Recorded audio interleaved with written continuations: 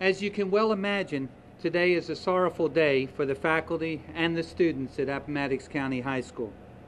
We have lost 3 to a senseless act of violence.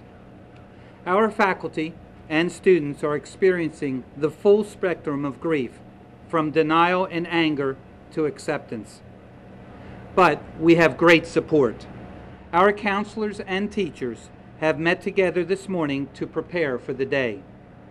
As we speak, they are meeting together with groups of students as well as individuals as needed.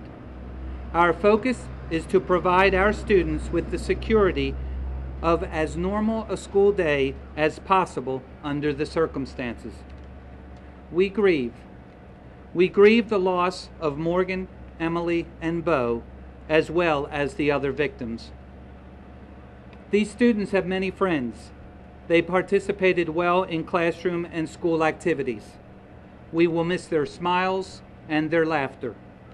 These students loved life.